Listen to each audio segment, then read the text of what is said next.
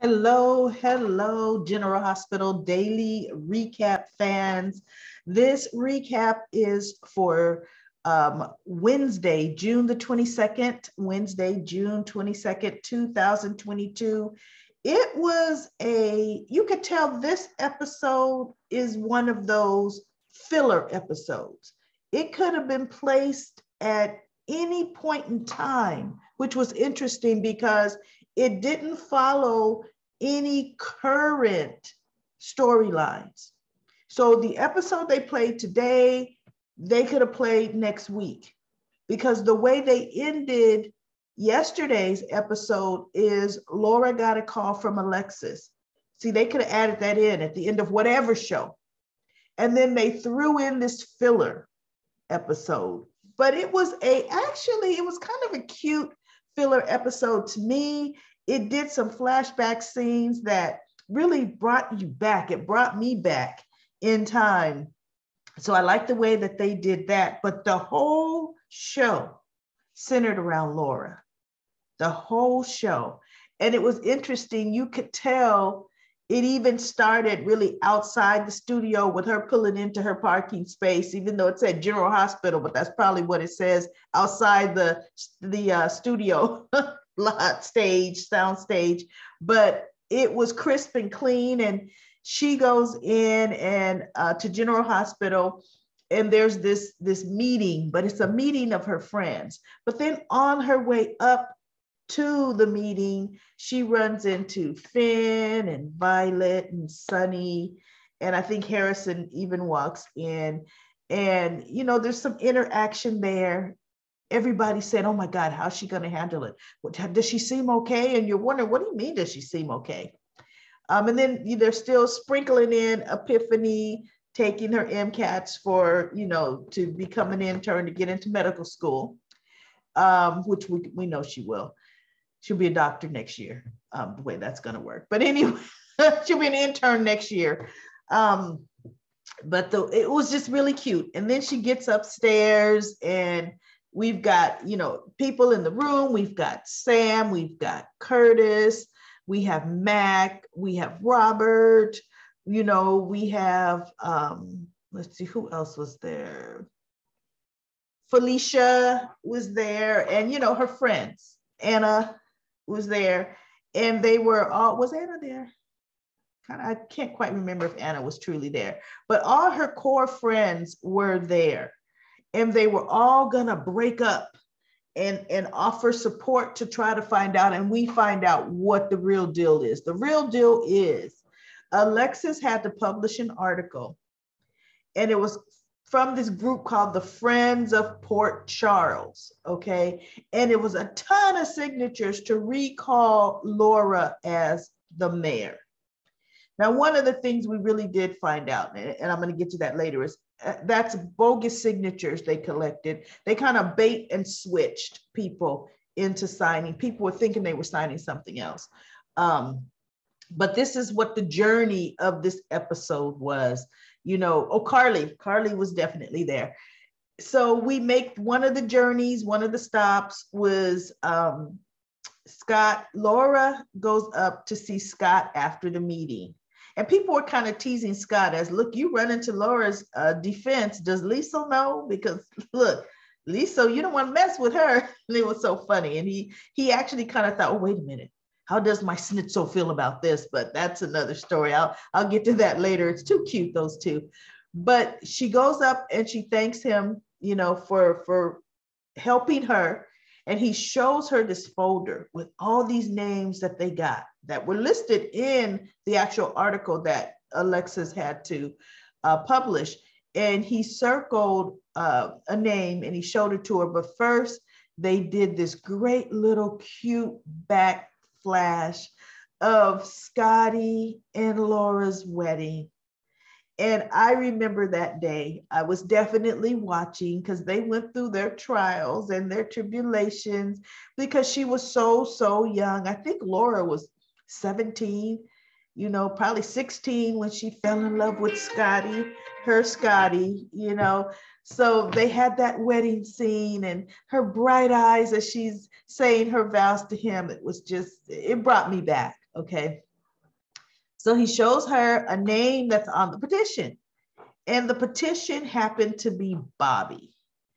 So Laura goes up to Bobby's office and kind of confronts her as to why would you, so you hate me that much? You've never forgiven me for what? And they kind of talked about Scott, and then they did a flashback of Bobby was one of the ones that was a roadblock for Scott and Laura before they got married. And, Laura shows up to Scotty's place trying to talk to him, and Barbara Jean opens the door, ex-prostitute hooker she was, and kind of fluffs her off like, I'm a woman, you're a girl, I can give Scotty what he wants. He's not here yet, but he's coming. And boy, when he gets here, you don't want to be here. So I remember that kind of derailed a lot of things for Laura and Scotty until they overcame, all of Barbara Jean's shenanigans. But it was really cute to see the younger versions of the actresses and then them in present day. That I really liked, because that sent me on a nostalgia trip. And if that did for you, who out there liked that? If you liked the flashback scenes, please comment that you liked the flashback scenes. But anyway, it takes them on a journey to the Quartermaine house. And, today, of course, was the big softball game that everybody in town plays, this annual softball game. But they go to the Quartermaine's house, and Michael, Ned, or Olivia, Brooklyn was there, and Cardi and Sam go there, and they, accuse Ned of being the one behind it. And Ned is like, I haven't talked politics in forever. I'm not interested, in being the mayor. So what? I'm ex-mayor. I'm not interested in that anymore. And then the Cassadines are together at the top of the Metro Court at the pool. And Alexis is there, and Laura shows up, and they accuse Victor of being the one behind the article to recall Laura. And initially my thoughts are Victor too. He would do that. But Victor said, wait a minute, you all know me. If I'm going to do something like that, I'm putting my name all over it. I'm not afraid to let you know it's me. So goodness, all right.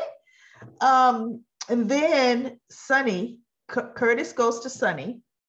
They call in Miss Wu. And Miss Wu, of course, gives them information. And now Sonny owes her another favor, because she says, yeah, I have my nephew Brad kind of spearheading, the campaign, or working on the campaign. I don't feel she didn't feel Laura's in her pocket enough. But Sonny feels Laura is the best mayor because, Laura does kind of look the other way. And so does Jordan, for that matter, where Sonny is concerned. So he says, look, she's a personal friend of mine. I consider it a favor. So Miss Wu gave up contacts, who's all involved with it. And Curtis took it from there. And what they find out, which was interesting, this was a way to bring this character back into town. Cyrus Renaud, he was taken from that maximum prison he was at out in California. He's back in Pittenville in Port Charles. And he is one of the, he says he's like a consultant when Laura, of course, goes to Pittenville to see him, because Curtis uncovers that Cyrus is back there, or Jordan told Curtis, she had just found out that he had been transferred back. So they tell Laura, and Laura goes to see him. And he's like, yeah, please, since you've been the mayor, crime has been up, and he's just going on and on. You're not a good mayor. Plus, you're partial to Wu and Corinthos, and he just goes on and on. And finally, Laura tells him, you know what, Cyrus, I forgive you. I forgive you. And the look on that man's face, because remember, he wants approval more than anything. He wants the approval of his mother. He wants the approval of Laura more than anything. because I think in his mind, he considers them virtuous people, especially his mom. And if he could get some kind of approval from them, then that makes him feel better about himself. That makes him feel like he's worthy. And when she told him that, it's like she hit him with a Mack truck. He couldn't even hold the telephone anymore. The telephone just dropped, to the table area, and he's just looking at her. And then she gets up, and he's thinking like, no, what that's not what, you do? It took the wind right out of his sail. And she walked out of the room, and then she kind of leaned against the wall. And I was thinking, okay, now did that liberate her, telling her dad? Or was that one of the best acting jobs and the hardest acting job she had to do? Because does she really forgive him? I don't know. But whatever it is, he believes it, and it worked. But he ended up giving her information that, no, they came to me. So ultimately, yeah, he spearheaded them, but who's truly behind it? Who knows? And guess what? She knows Silas is partly behind it. And then Sonny told Wu, Curtis told Wu and Sonny, and Miss Wu was like, listen, if I would have known that Cyrus Renault is involved in anything, I never, ever would have supported that. You know that. So Sonny, of course, believes her there because he knows that they have a good thing going, and she would not want to ruin that, a good thing. So I really believe we just might get an honorable mention that, because Laura was writing her rebuttal. She had the opportunity to write her rebuttal as mayor.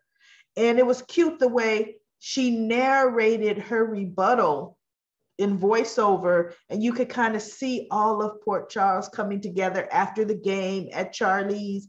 And that was kind of part of what her rebuttal was. It was really kind of a cute episode yesterday, with what Port Charles is all about, what they all mean to each other. They all come together, and they all protect one of their own. And they even had Elizabeth. Laura went to go see Elizabeth and in Shady Brook, and Maxie was there, which I'm thinking, Elizabeth and Maxie have never been friends since Elizabeth stole Lucky for that period. Not Elizabeth. Maxie stole Lucky from Elizabeth years ago. During that period, Maxie was the one who actually aided and bought the Oxycontin for him to get hooked on. So they have not been ever really friends. And so she told Laura, are you sure Elizabeth is gonna be happy or won't object to me being here? But she was supposed to be in Lulu's place, because Lulu couldn't come. So she came for Lulu. And in my mind, I started thinking, okay, I guess Lulu and Maxie were sister-in-law back when not Lulu and Maxie. Lulu and Elizabeth were sister-in-laws when Elizabeth was married to Lucky, which was Lulu's brother. Okay, I could kind of see it, but far stretch from a visitor when Elizabeth clearly said she wanted no visitors except for Laura. And she doesn't want to see Finn. So my whole thing is, why would she want to see Maxie? But Maxie gave her some makeup so that she can put, makeup, feel good about herself, feel pretty while she was in there. So Elizabeth pretty much thanked her for it, but pretty much ignored the fact that Maxie was really there. And she was, of course, asking about her boys, but I kind of think that was just a way for this filler episode to bring Elizabeth as one of the main characters of General Hospital in for this particular episode. It almost remind you, was this Jeannie Francis's 10,000th episode on General Hospital? There had to be a reason for this particular show revolving around Laura in Port Charles. We just don't know what it is, but it was a cute filler episode, back down memory lane, had key players in it. And I was excited to see it. It was a good episode. So let's see, I think we should be back on track tomorrow on Thursday, we'll probably be right back into the actual storyline of General Hospital. And I will be back tomorrow to talk about GH for the fans. And, we're going to have a great time tomorrow. But you know what? I kind of think there's some comments. I have a comment that I do want to talk about. I'm trying to pull up my comment right now. We had a comment from a fan, and believe me, please give comments. I love comments because that gives me something to talk about. The comment was from our Monday show. And this was from Hello There. And Hello There thought that Monday's show was a pretty good show. She says, even though a lot of people may have thought it was boring, she liked the fact that she thinks General Hospital is starting to ramp up. I think so too. The storylines are coming along better. She is really looking forward to the Esme Ryan storyline really wrapping up.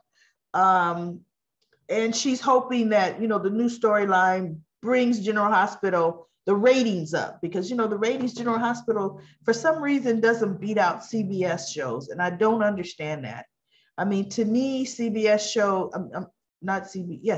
shows, they move fast, but the storylines to me aren't that great. And I'm not going to bash them, and because I don't bash them. I peek in on The Bold and the Beautiful once every quarter, a couple times every quarter, because really, to me, that's all you need. The Bold and the Beautiful tends to run their storylines in circles. Their characters only pick the same 2-3 women that they circle around, or the same 1 to 2 men they circle around. They don't really branch out. It's like LA has nobody else. It's really incredible. And The Young and the Restless, I will peek in on The Young and the Restless. It's just sometimes, to me, the stories are slower. General Hospital storylines, to me, tend to be more dynamic, more entertaining, and I just don't understand why they're not on top. So thank you so much, Hello There, for your comments. And please, everyone, give me comments. I love, love, love to see some comments so that I can highlight and talk about them. Please give a thumbs up to this video. Please hit subscribe, and check that alert bell. Ring the bell so that you can get an alert every time I do an episode. See you tomorrow.